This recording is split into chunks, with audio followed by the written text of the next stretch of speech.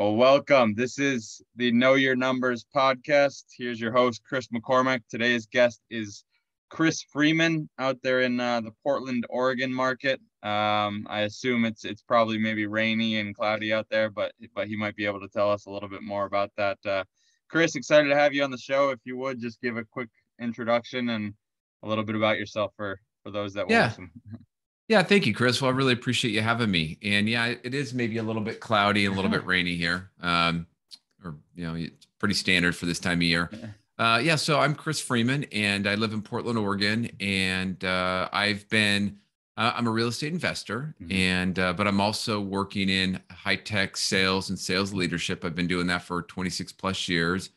And while doing that, I've also been just individually investing in multifamily real estate here in Oregon, and did that for about 20 years. And over the last 3 to 5 years, it started to work on expanding and diversifying outside of the state. And so have started to ramp up that business with a couple of partners, doing larger deals and syndicating deals and raising capital along the way. And so in support of that, I have a brand at a business called High Tech Freedom Capital, and I have a podcast called High Tech Freedom.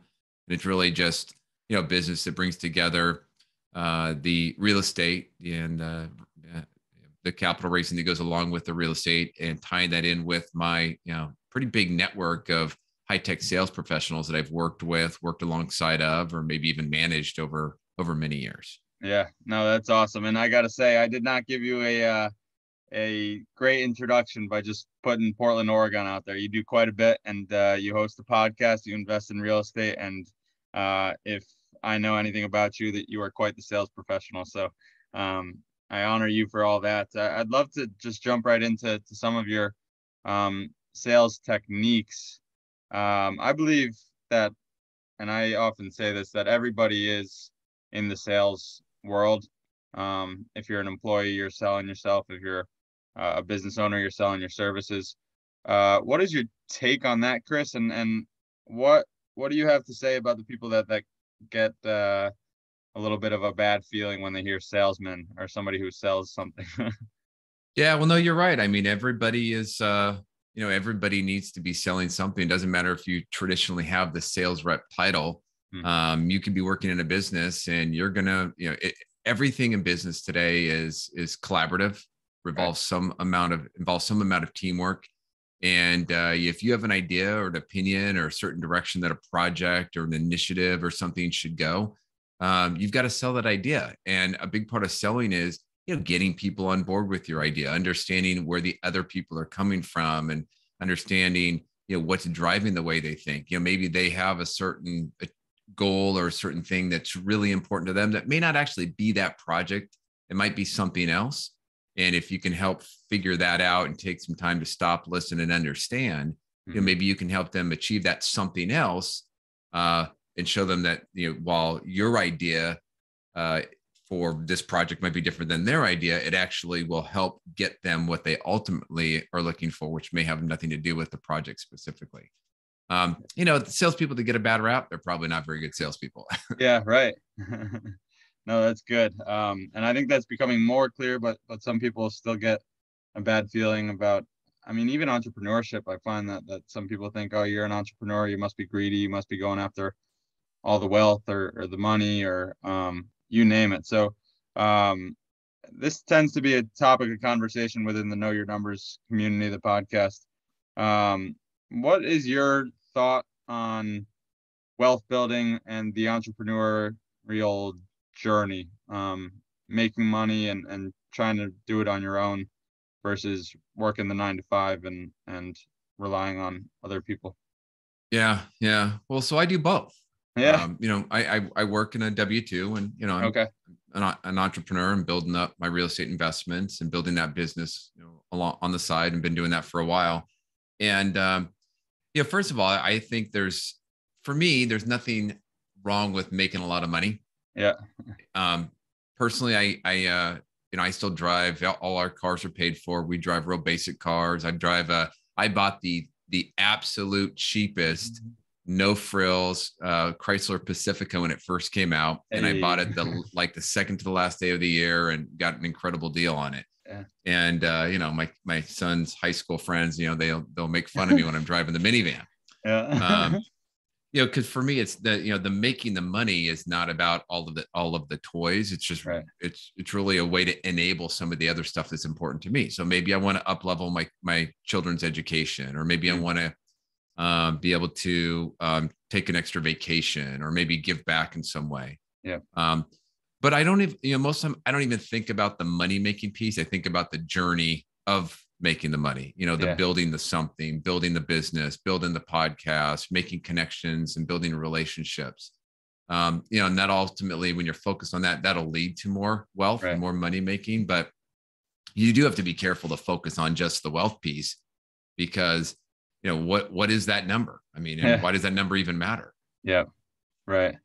No, that's so good. And that's something that I have come to learn and often talk about. Is I refer to it as there not being a finish line. And every time you go on a goal setting journey, it's more about who you become. And if you're not in it for the journey, then you'll probably burn out or lose your greater purpose. One thing. Go ahead. Just say it's funny because I had just wrote this quote down because I just had picked it up in a book. So the Rich Dad Poor Dad books. Right. So there's a version that's for doctors, why doctors don't get rich. And the quote was, and this is right in line with what you're saying, but the true purpose of a goal is not necessarily to reach it, but to become the person you need to be to reach that goal. Right. So I just thought that was kind of an interesting. No, that's awesome. I love it. Yeah. And it's like the journey, not the destination. It's who you become. There's a lot of sayings out there, but I mean, if you're not willing to go through the journey, then you either won't last, or maybe you'll get there and what was it for? Because if you can't appreciate the journey, then what are you appreciating? Because the number is just the number, and it's always going to increase, like you said, Chris. And one thing I like about your podcast and your style is I think you start off every episode, or maybe it was just a couple of the episodes, is you do kind of talk about making a lot of money so then you can reinvest and make more money, so then you can get that lifestyle that you desire, that the freedom to choose and do certain things. I'd love to hear, Chris, what your definition of wealth would be, or your definition of the freedom lifestyle is often thrown around there. Yeah. Well, so I had this theme that, and I touch on it in every episode of the podcast, and it really comes from my perspective of being a lifetime learner. I've always been kind of a self-development junkie, and one of my very first sales jobs was doing the Cutco knives. Oh yeah. And I did that all through college, ran offices, but in the early days, I mean, they just gave you tons of motivational books, and back then it was tapes and Zig Ziglar and Brian Tracy, and that stuff kind of stuck with me, and I liked it all, so I continued to read those types of things. And so I've always believed you need to always be learning. And so one of the themes of the podcast is you first need to learn from the best in order to earn like the best. And then once you've earned it, how do you take those hard-earned commission dollars and redeploy it in a way that creates additional income streams to ultimately help get you to that freedom that we're all looking for? And a lot of my listeners are in jobs where they can make a lot of money, high-tech sales, right? But they're not doing it because they absolutely love it. They're doing it because it can generate some income, and they want that income because there's something else that they're ultimately striving for. And so so that's, to me, that's, you've got to continue to reinvest to continue to grow. And, that was all, even back when we were investing kind of into smaller multifamily assets here in my backyard, we never took any cash flow out for 15 years, left it in there, let it pile up, throw a little bit more in, reinvest that into the next property, left that cash flow in, let it pile up, and just kept doing that. And, that's compounding, right? And you're able to accelerate growth. And so I'm real passionate about just helping people, especially my tech friends, kind of accelerate that path to whatever that freedom is that they're looking for. And for me, it's just flexibility. It's ability to, I love working. I mean, I can't help it. I can't sit still. So I'm probably still going to be working and active, and it doesn't mean that freedom isn't sitting at the golf course or not doing anything, Right.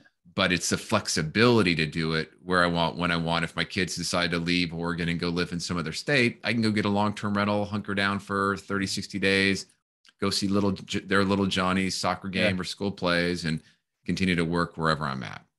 Wow. That's awesome, man. And I do want to touch on the family aspect a little bit, because one thing when you were talking about investing, I think you worded it as upgrading your child's education. And so, being the and education junkie that you are, have you instilled that into your kids, and have you been able to show them the importance of being a lifelong learner at such a young age, and looking to level up, or are they still on the learning process as we all are? Well, Chris, do you have any kids? Not yet. Nope. Okay. Well, you'll know how hard that is. Yeah, I've been a kid, and I know I know the trouble that we can give our parents. So yeah. So I would say the short answer is, it's work in progress. And one of the things that I've learned over the years, so my kids are 16 and 18, is that you cannot tell them stuff. You can't sit there and kind of preach and explain it. And I've tried to give them every book that I thought was cool, like a kid's version of Think and Grow Rich or something like that. And, they roll their eyes and like, oh, Dad. And so I spent more effort over the last couple of years to try to meet them at their level. Yeah. So, for example, I'm doing a thing now where I'll send them a daily text with one, little short quote or life lesson. Maybe it's a quote, and then I'll give a little bit of explanation on why that matters. I'll try to get them involved in something I'm doing. So like with my podcast, I'll see if I can pull my daughter in and say, hey, do you want to help me maybe create a TikTok channel? And my point there is, the best thing you can do with your children to kind of teach them that stuff is give them the hands-on experience. Another quick example is I had my son did he's saved up some money from picking up quarters and mowing lawns at properties and so on. So he did $1,000 investment in one of Grant Cardone's deals in Florida. And it was not so much, I said, hey, look, here's your bank account. I don't know, let's say there's $3,000 in there. Yeah. You've made 24 cents of interest over the last year. Are you excited about that? He goes, well, I don't know. Should I? No, that's horrible. Right. I said, why don't you go put it into real estate? He's like, well, can I do one of your deals, Dad? I said, no, you're not big enough yet. Yeah. But he's able to do, that $1,000 investment. And it was more about doing that for the experience of it. Right. He's got to go fill out the forms, read the documents, eventually get reports, and then maybe see that, wow, I'm doing better than my 24 cents. Yeah. Yeah. No, that's awesome. And I think that's the cool thing about Grant Cardone is, one, he's making that available to the little man, but also kind of like your take, he preaches the get people involved, get your kids involved. And so for you, Chris, that's honorable. And I think that'll go a long way, because, man, if I knew about the benefits of real estate at age 18, I'd be in a lot different position. But I'll be sure to keep an eye on your son, and hopefully connect with him too, to see where he goes, because I know the benefit that can be. Compound interest in the education in the real estate world goes a long way. Start early. Well, I think you're probably on a pretty good path right now. No. We'll see. Who knows? Time will tell. But let's go into the real estate sector a little bit. You said you've been at it for a little while now. I'd love to hear, Chris, what drew you to that industry, out of all the investing opportunities. I mean, I know it's hot now and everybody's into it, it seems. But for somebody that's been around for a little bit, like what drew you to it? Was it as easy as reading Rich Dad Poor Dad, or was it a little more complex? No, I think a lot of times there's so many people out there that are promoting so many things, and, especially around real estate. And, you'll hear somebody that did really well, but usually what you don't hear is it didn't happen in 6 months. The reality is it probably took them a few years to put in all this work to get to a point to where maybe they did some great deal, or maybe did a number of great deals. And so I do think that it's important for people that are, if they're looking to get into this space, that they think about or they understand that, hey, it's work, right? You Yep. have to go put in a bunch of elbow grease to eventually build something great. And for me personally, I bought a duplex in 1999, and I was working in high tech, and I was living in half of it, so kind of house hacking at the Yep. time. But I was so into the tech space, and that was a really hot time in the market. And so all of my personal investments was in technology stocks, and I had a 401k where you'd get more matching if you took it in the company stock. And so I did that. And then, I had a pretty nice portfolio, for being 20 something. Yep. And then the dot-com bubble hit, and that portfolio went down by 90%. A lot of those companies actually just went to zero. Right. My 401k cratered. And, I had stock options and an ESPP that was basically worthless. Mm-hmm. And so, I looked at my duplex, like, well, that did all right. And then I had met a partner, my future partner at that time, who had already been doing real estate for 30 to 40 years, maybe. Wow. And I was watching how his cash flow was just rolling in, and his lifestyle didn't miss a beat. And I was like, I want that. So I just really, it's starting around 2001, started to more diligently focus on just slowly investing in smaller multifamily assets. Mm-hmm. And in 2002, I set a goal that I wanted to acquire 300 units, have them fully paid off. And I felt that would generate more than enough income and freedom to do whatever we wanted to do and give back in any way we wanted to give back. And we got up to 110 doors here in Oregon. And then what I realized was, well, they don't have to all be paid off. It was more about, a certain cash flow that I was ultimately looking for. So we've adjusted that along the way. But yeah, that's really kind of how I got started. And, then after about 15 years, about 16 years, I started to look to expand outside of Oregon. Okay. All right. So you're doing that now. And what markets are you looking at? Is it all around the US, or is it still just really the Southeast. There's 4 states there where I have a couple partners that I'm working on. And, we've got some property management that we work well with. We've got a local, one of our partners is an asset manager that's based there in Raleigh. So pretty strong team. Yep. That gives us some good access to the deals and, kind of a track record in that area. So that's awesome. Yeah. I like a lot of people like the Southeast market, and I see why. I mean, everybody's moving there, and it's warm, sunny, and you can't really complain about much. So yeah, I think you're onto something there. Well, that's great, man. I do appreciate your time here. Oh, actually, there's another thing that I see on your LinkedIn profile, and for any listeners out there, go connect with Chris on LinkedIn, and we'll get to some of his other contact stuff later on. But one thing that's in your banner there is that you're an outdoor enthusiast, and this kind of goes along the freedom lifestyle. But I'd love to hear, Chris, is how do you go about unplugging or slowing down, as they say? Because a lot of entrepreneurs and investors and workaholics, for lack of a better word, have trouble with that. But as an outdoor enthusiast, I'm sure that you prioritize that a little bit. So I'd love to hear your strategy. I do, and it is hard. So I love to golf. We ended up buying a condo out on the Oregon coast and bought a little membership there at a course that I can just walk to from my condo. So, I'll try to get out, maybe work remote, and then get out after work and play some golf. Love to fly fish. And I can tell you one thing that was a really big eye opener for me was I put myself in a volunteering position that involved a lot of outdoor stuff. So I ended up becoming a scoutmaster for my son's Boy Scout troop and did that for a number of years. And that was, in a way, it sort of forced me to stop, slow down. A lot of outdoor camping, it was just part of doing what I was doing. But in a way, it sort of was forced relaxation. Great, I had to work because I was a leader, but once you get out there and you're camping and you're hiking and going on, multi-day backpacking trips, a lot of that I probably wouldn't have been able to go do if I wasn't tied to some commitment. So, it's a little bit of a life hack, right? If you like it, is there a way that you can sort of lock yourself into doing it by maybe volunteering or maybe being on a committee or board of a ski resort if you really like to ski, or, or some club. Yep. Wow, that's awesome. That's great. Forced freedom, I guess, is a good way of putting it. That's awesome.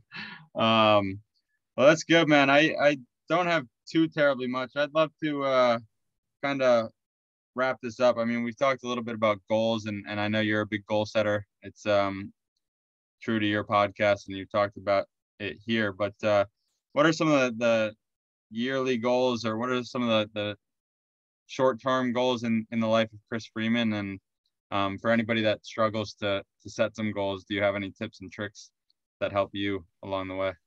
Yeah, it's actually a great question. And so I released a podcast episode on goal setting, and it was really the theme about the topic of the podcast was really, hey, now that we're in January, so this came out a little while ago. Maybe you need to reset your goals because maybe you're already kind of through the month of January. It's not quite going the way you thought. And so I talk a little bit about the importance of setting goals around things you can control, right? Too many times people, especially like salespeople, will set goals for a certain amount of revenue or a certain quota achievement. And that's all great, but that's not an activity that you can control. What you can control are the behaviors and the activities that could get you there. And if you do all those and you hit it, great. If you do all those and you don't hit it, great. You did the things that you needed to do to get there. And so, yeah, I mean, I have aspirations for my real estate business as an example, but I can't control the number of units or, how that scales. But what I can control is the number of podcasts. So I want to do 52 high-tech freedom podcasts this year. Yep. Awesome. And I want to be a guest on 52 podcasts like yours. Wow. To continue to get my brand out there to help promote the podcast. Yep. And so that's something that for me that's measurable that I can control. So I highly recommend pick something you can own and control. Yeah, I love it. I love it. So what's been your strategy on getting onto other podcasts? Because I know we connected, but yeah, it's my network, right? There's lots of people that are out there that, especially in the real estate business, that have podcasts, know people that have podcasts, have been on podcasts. And so, I'm always asking and looking around and just leveraging my network. Yeah. Wow. That's awesome. I think that might be a goal for me in the future, because I do a lot of the hosting, but it's also fun to be on the other side sometimes and rapping for somebody else. What is your goal for this year? Let's see. I do have a big income goal, but more on the controllable side. I have a couple ultra endurance races that I'm looking to get done. So I have a marathon here in April, an ultra marathon in Colorado in August, and then a half Ironman down in your neck of the woods, the southeastern neck of the woods, in Wilmington, North Carolina. So if you're out there in October looking at properties, then maybe we can connect. But I love it. Yeah. Those are great goals. No, it's awesome. Well, Chris, man, I do appreciate your time. I appreciate you coming on here. There is one final question that we like to ask all our guests here on the Know Your Numbers podcast, and that is, Chris Freeman, what is one truth about money that most people regard as myth? Yeah, I think maybe we already touched on it, but I think that there's no number. When people think about, they need to get to a number, you'll be happy. I don't think that. I think that's a myth, right? I think the happiness comes from, so the money and the wealth is important, and that it enables stuff, but the happiness is not what comes from it. So you got to find a way to be happy along the way. Yep. I do believe there's a baseline of income that can create sort of that foundation of enablement. But that bigger number, more money, more wealth isn't going to make you more happy. It's just going to enable some things. And so you still have to figure out from a mindset perspective, how do you be happy, and, how do you stay who you are, no matter what that wealth or that income stream looks like. Yeah, that's awesome. That's awesome. And one recommendation I have for all the listeners out there is become an outdoor enthusiast like our man, Chris Freeman here. Chris, thank you again for your time. Any closing remarks? I'd love to give you a plug if people are looking to reach out to you and get connected. How can they do so? Yeah, so I am just Chris Freeman on LinkedIn. So hit me up there. And even if you're not a sales rep, please go check out the High Tech Freedom podcast. Yes. Go do that. I've listened to a few episodes. It's very good, and I look forward to following along again here in the future. So thank you, Chris. Thank you. We'll talk soon.